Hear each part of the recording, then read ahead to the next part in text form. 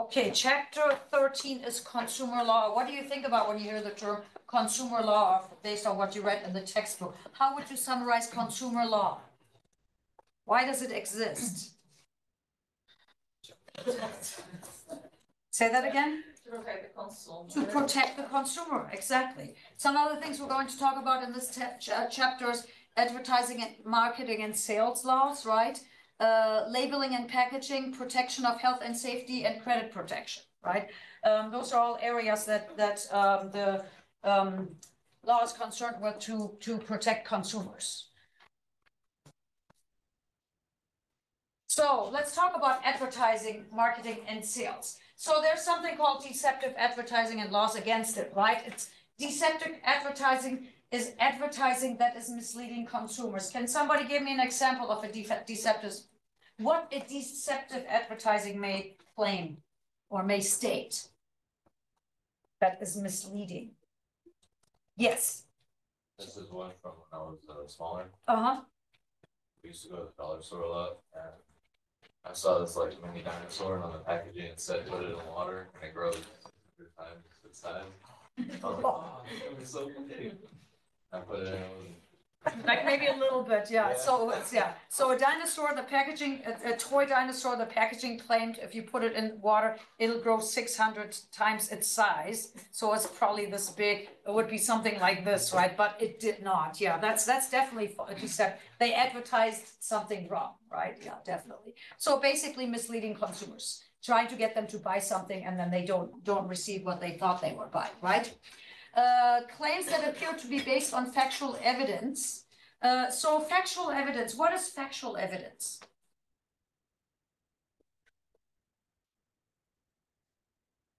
So let's say there's an ad about toothpaste, and it says the tooth, and this, you will hear this, you probably heard this before, 9 dentists out of 10 recommend this toothpaste. What does that mean? 9 out of 10. Means that they have pets. You should have pets like 10 people and at least. So what do we assume? What do we think about when we hear that? Pretty good, like 90%. That's very high, right? 90%. But what else do we know about that statement? That's it. Maybe they only asked 10 dentists. That's right. Maybe they only need to ask 10 people, and 9 of them could be working for that company. And they will, and 1 of them doesn't, right?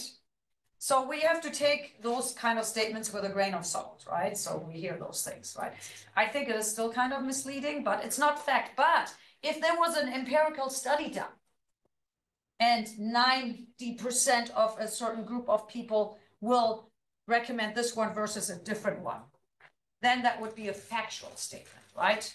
Then they could say, according to the study, and then you could look up the study and see they asked 1 million dentists maybe, and then it becomes more significant, right? Then it's on factual evidence, right? Sometimes claims are based on half-truths. It's kind of like what I said. Yeah, sure, 9 out of these 10 people said that, right? And then there's bait and switch advertising. What is bait and switch advertising? I think I have slides on it. Check real quick. Yeah, I do. But quickly, in your own words, yes. It's when you like advertise a product for a super low price, the consumer comes for the product, and then you just say you're out of stock and push them to buy a different product. Yes. Who does that a lot? What type of companies? Car sales. All the time. Now they usually put in the ad now, because there were lawsuits in the past, they put only 1 available at this price, and by the time you get there, it's gone, right? Yeah. So anyway, so let's look at some examples here. So here's an example: Palm Wonderful versus Federal Trade Commission. So Palm argued that, oh, okay, so Palm, there was something about vitamin C, right? That we all know vitamin C is good for us, right? And Palm was selling, I think, cranberry juice. Does it say what kind of juice it was? Pomegranate juice. What's this? Pomegranate, of course. Why would it be cranberry juice, right? It's pomegranate juice, which contains a lot of vitamin C, and they made claims about vitamin C, does protect you from or give you some kind of health benefits, right?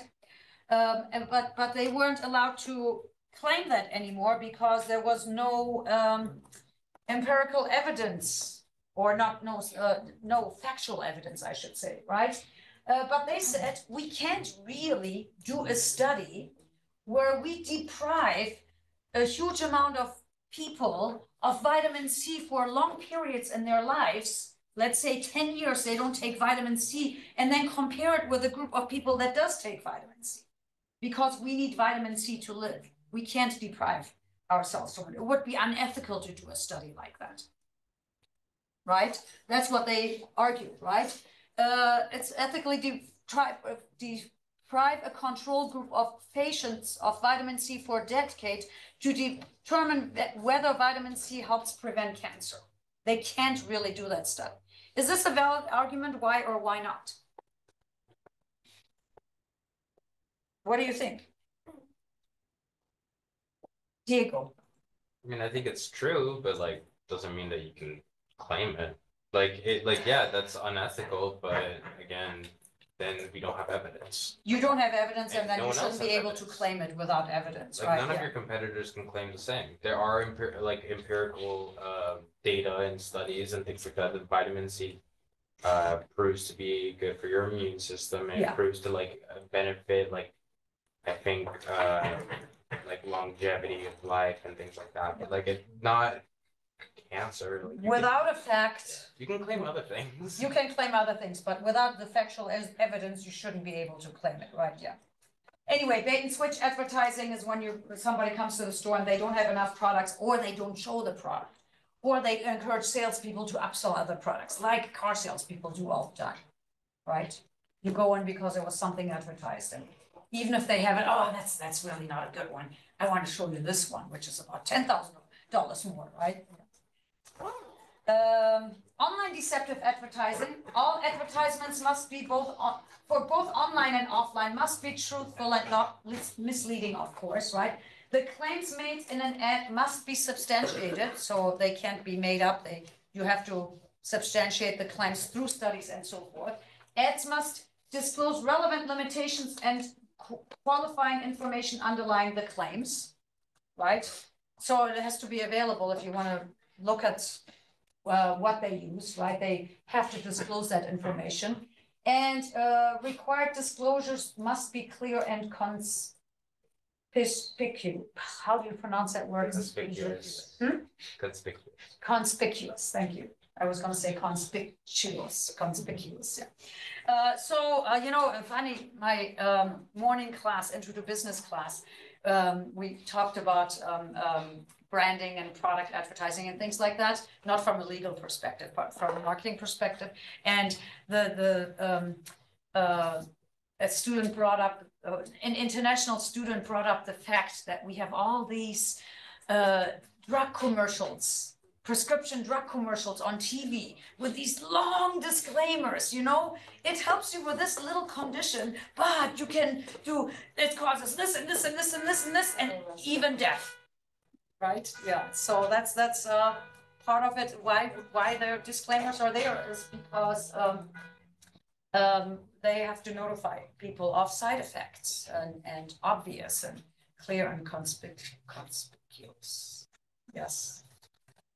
All right. The Federal Trade Commission's actions that they will take if there, if there's the formal complaint, the FTC, they can do two things: cease or desist order or counter advertising order. So they can tell them, well, first of all, you have to stop this right now. Whatever you're advertising, you have to pull this right now. And sometimes they will also require you to do a counter ad correcting yourself, saying, we advertised this, it was wrong, it's actually this. Right? So they can order that, right? Damages when consumers are injured. I don't remember the damages. I know the case, there was something about a Chinese diet tea that claimed if you drink this tea, you're going to lose weight. There was a lawsuit, but I don't remember what the remedy was for this. Does anybody remember from the textbook? It's case 13.3. A lot of times you will get money back from the purchases you made, right, or a certain amount. But I don't know what they gave for damages here. You all have to read the chapters before class, including the cases. So I know there are a lot of them. Sometimes we don't remember them, but I left this on the slide because it was significant.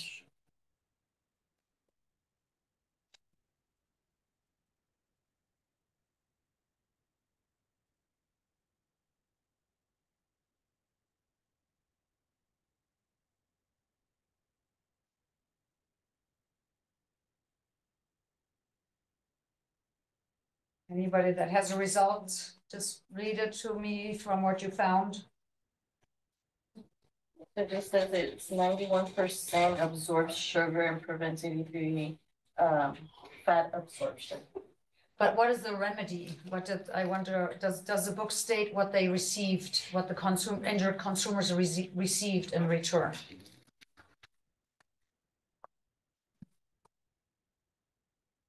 $1,942,000. Close to $2 million distributed to in damages, so monetary damages, right? All right. Astroturfing. Have you heard the term of astroturfing? Yeah, what is it? Besides reading the slide, right?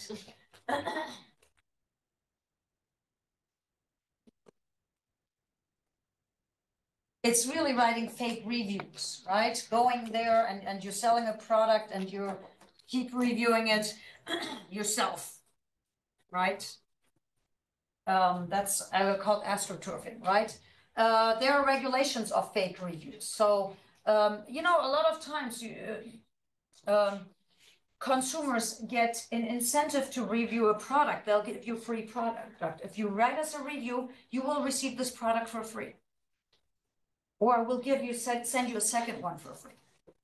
Has that ever happened to you on Amazon? I have had that happen where they said, if you write us a good review, we'll send you something, gift card or something like that, right? Or for, you know, another of these products or, you know. The rule is the poster must disclose relationship to the producer or company, whether you work there or whether you're, you know, investor or whatever, you have to disclose that, right?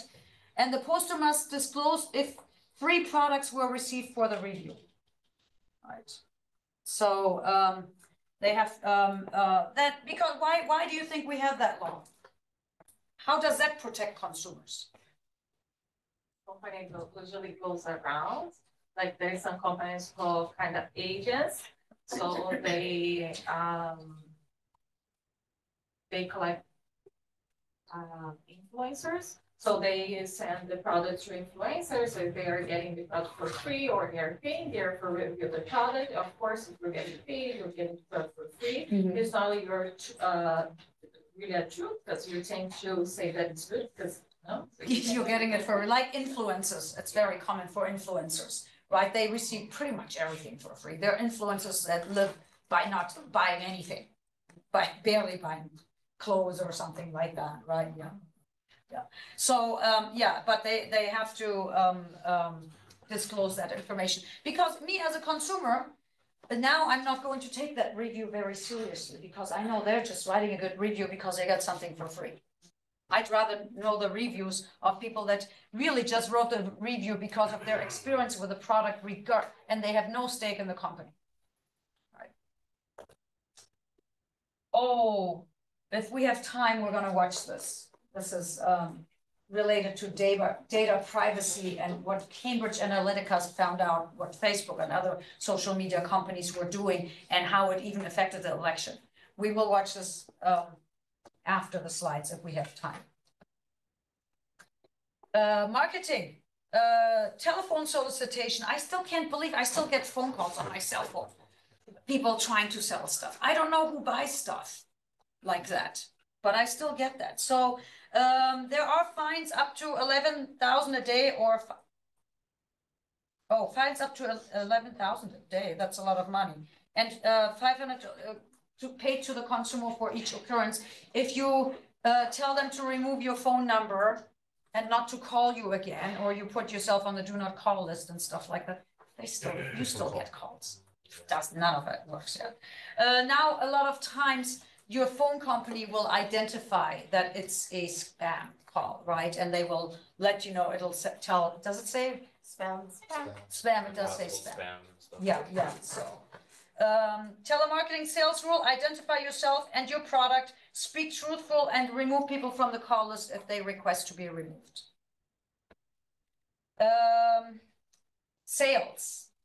So there's something called cooling off loss. So when you buy a product, you usually have 72-hour cooling off period where you can change your mind, right?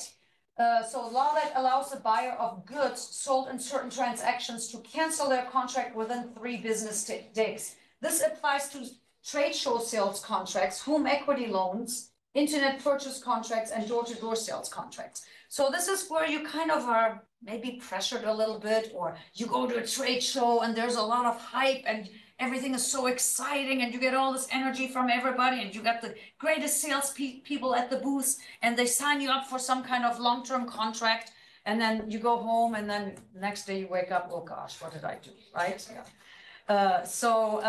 By the way, if you get married in Vegas, I think you have something like a cooling off period too, right? Anyway, of course, it doesn't apply to when you go buy a car. And a lot of times the car dealership, when you sign the contract, has a sign or you sign something, there's no cooling off period, right? Because the moment you drive it off the lot, the car loses value, new cars especially, right? So the Federal Trade Commission's mail or telephone order merchandise rule. So if you buy something and it doesn't tell you when they ship the product, it must be shipped either, well, if it's as promised, you have to ship it as promised. If it says we'll ship within 24 hours, they better ship it within 24 hours. Or if there's no time quoted, they have to ship it within 30 days, right? Because if they ship it a year later, you might not need that product anymore. Yeah, you forget about it, right? Canceled contracts must be refunded, right? In that case, you know, if they didn't ship it within 24 hours, you cancel it, they have to refund it. You know, sometimes I order something on Amazon and it doesn't come within I have Amazon Prime, within the 2-day period or the time that they say it will come. And sometimes it was things I needed that day, or I was going on vacation and I needed to be whatever it might be. And then I basically canceled it or returned it, never had a problem with that, right? But they have to do that because they promise to ship it within a certain period of time, right? Labeling and packaging, fuel economy labels on automobiles, how many miles per gallon can you get on a car, right? So it's a very important factor nowadays with high gas prices when we buy a car. How many miles can I get with a gallon, right? There was a case, Paduano versus American Honda Motor Company. Can you all close your laptops, please, and put your phones away? So pay attention to the lecture, right? Everybody close your laptops, please. Can you close your laptop? Yeah. Okay, so it's an important case. So what happened here is Honda claimed, and I don't remember what the mileage was, that they can get something like 45 miles per gallon. 39, I don't remember the exact number, right? And somebody bought the car and did not get that mileage and sued, you know, because, you know, people do look at that, and that is a differentiating factor in marketing when you have higher or lower gas usage, I should say, right, per mile. So Honda said, oh, well, yes, of course you can get this mileage. You just have to drive 30 miles per hour without stopping and without accelerating and without slowing down. It is possible to get that mileage. What do you think courts decided?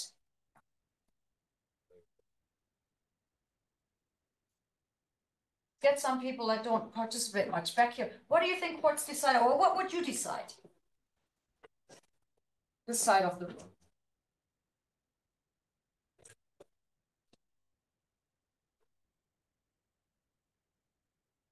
Say it again, please. Yes, so Honda said you can get 39 miles or whatever the mileage was, per gallon. If you drive this car 30 miles an hour continuously for the entire tank without accelerating and without slowing down, you can get this mileage.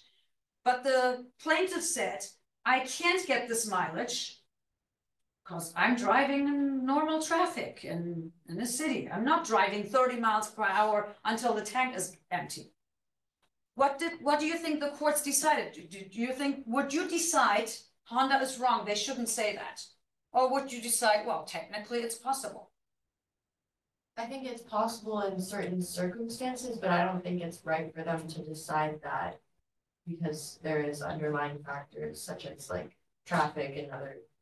Nobody is really going to drive the car at just 30 miles an hour without stopping, right? If you go out of town, you're gonna drive faster, first of all, right? Yeah, it's not reasonable. Yeah, so they did lose the case, right? Based on deception as well.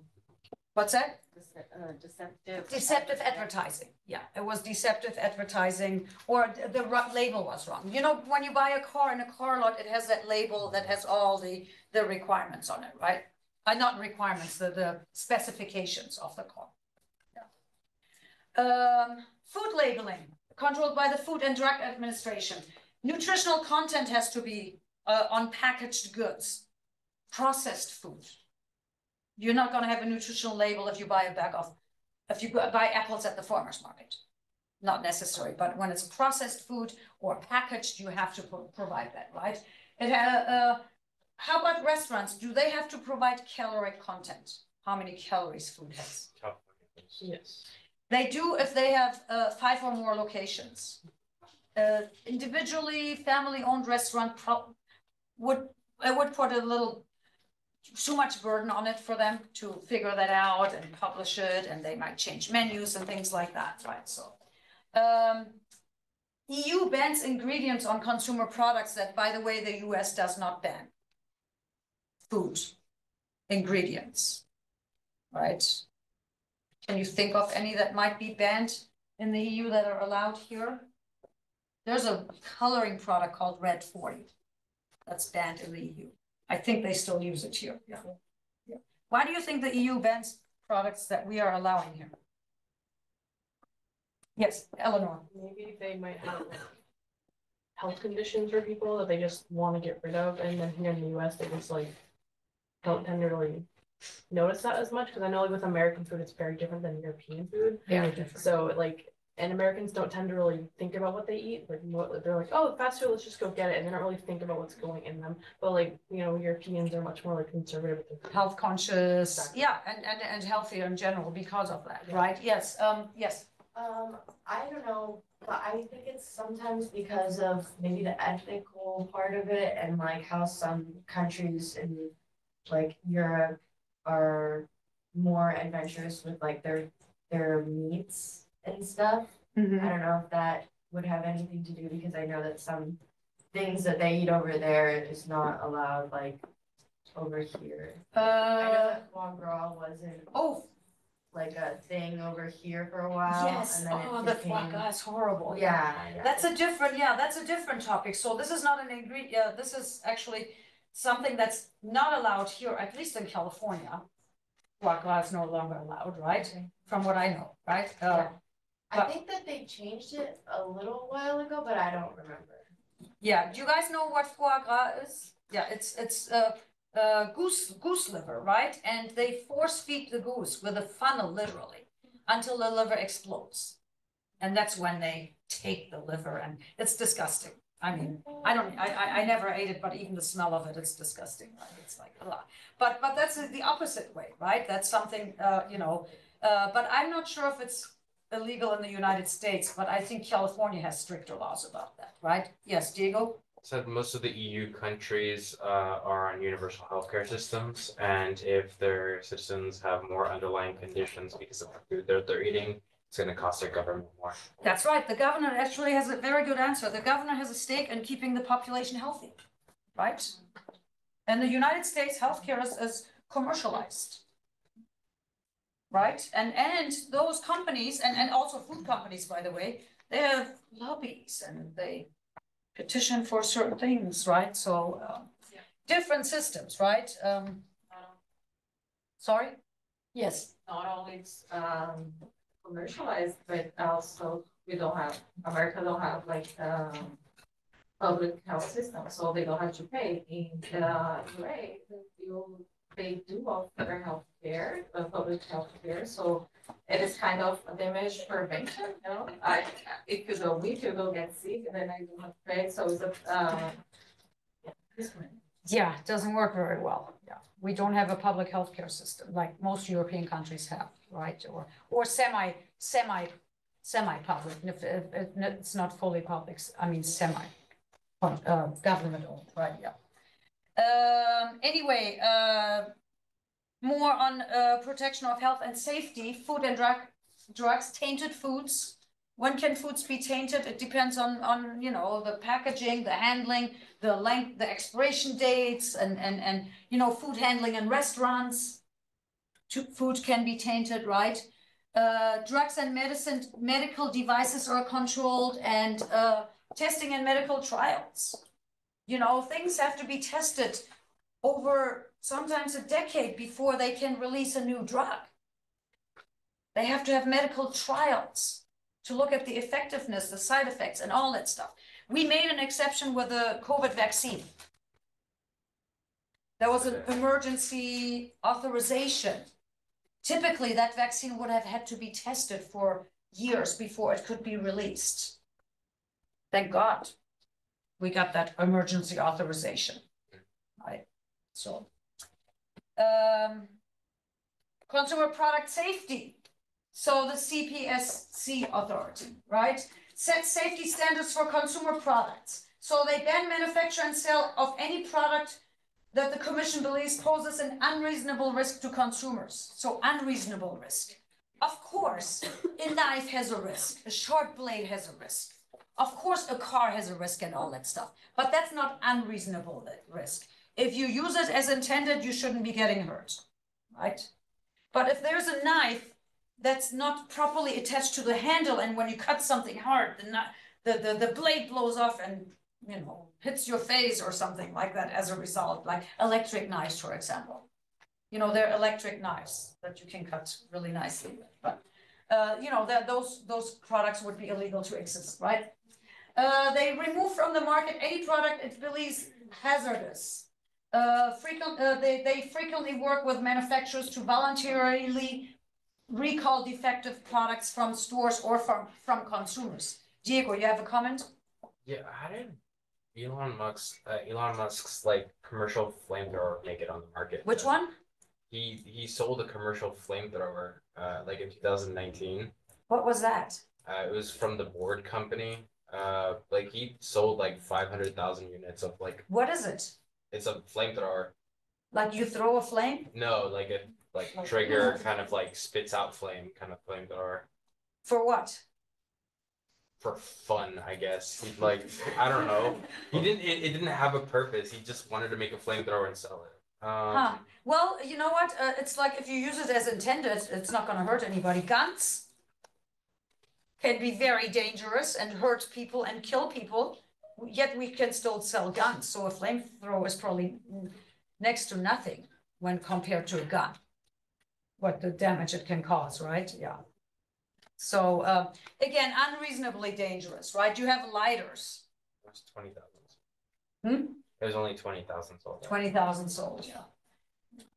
Does that answer your question? It's use it as intended. There are lots of dangerous products that we use that are sold, but you know, they're not unreasonably dangerous, right? And they don't necessarily have to have a purpose, right? Or you know, I mean, I guess everything has a purpose in a way, right? But think of fireworks. What's the purpose? Oh, you see the fireworks. I guess that's the purpose. You go ooh and ah, right? Ooh, Yeah. So anyway, so recalls also very often happen with cars. They put cars on the market that they later realize there's something not properly designed or whatever, and then you know, everybody that owns one of those cars gets a notice saying, bring your car and there's a recall and they'll fix it for free, right? Requires manufacturers to report any products already sold or intended for sale that have proved to be hazardous. So, you know, if you realize it after you sell a product or you're just starting to sell it, you have to let them know as well. So then you can remove it from the market, right? Administers other products, any other product safety legislation. There's a notification requirements. Distributors must notify this authority of any defective products that create risks to consumers. So if products are defective, they have to notify if they find out, right? Next topic is credit protection. With the Lending Act, so it deals with how applications are handled with and disclosures about the loan that you are about to get yourself into, such as interest rates, fees, and so forth, prepayment penalties. Very, very important. If you ever get a loan, ask if there are prepayment penalties. Because some loans might have prepayment penalties that you cannot pay off early to avoid the interest. They used to be more common years ago. I don't see many of those anymore, right? But you know, they want you to keep the loan a certain amount of time so they can get money from the interest, right? So, and if you don't keep it that time, you have to pay a penalty to pay it off early. Equal credit opportunity. So there was somebody of an Front Track Bank versus Huge. Personal guarantee contract wasn't frozen.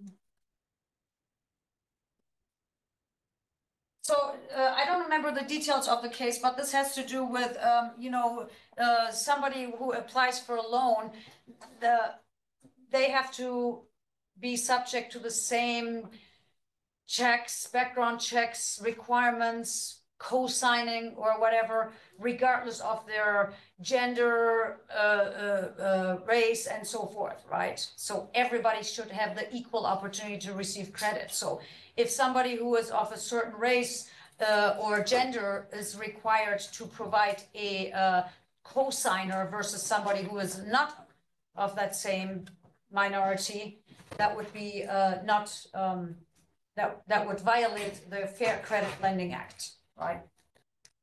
Credit card rules.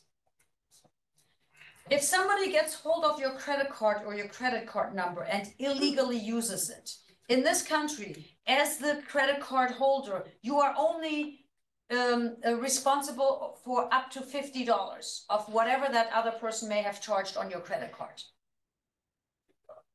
Yes. Yeah.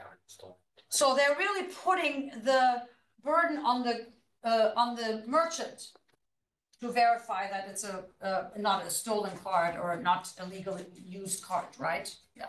That's why they do verify your identity, or they want your zip code, your expiration date, or this or that. And then when the amount is bigger, sometimes they don't approve it until your credit card contacts you, and the credit card sends you a text and says, we got this for this purchase, are you authorizing it or not? And then you say yes or no, right? So, yeah, so, but you are not required to pay more than $50 for unauthorized use. Right, remember that. The way bills are calculated. You know, sometimes credit cards have different interest rates for different, like for cash advances, a different thing, or for purchases, it's different, or maybe you have like a special where you signed up the first 12 months or 0% interest and so forth. So the rule is the way the interest is charged, or the payments that you make always go towards the highest interest balance, right? That's the rule, right? And then late fees, how late fees are charged and calculated, and you have to, they have to send you the bill, and you have to have, I think, 21 days to pay it or something like that, right? So, and then there's also a rule of, that's usually the highest interest rate they can charge, regardless, right? All right, that's it for this chapter. Let me stop the recording and we will watch the video. We have a little bit of time. Talking about people stealing credits makes me wanna check my credit card.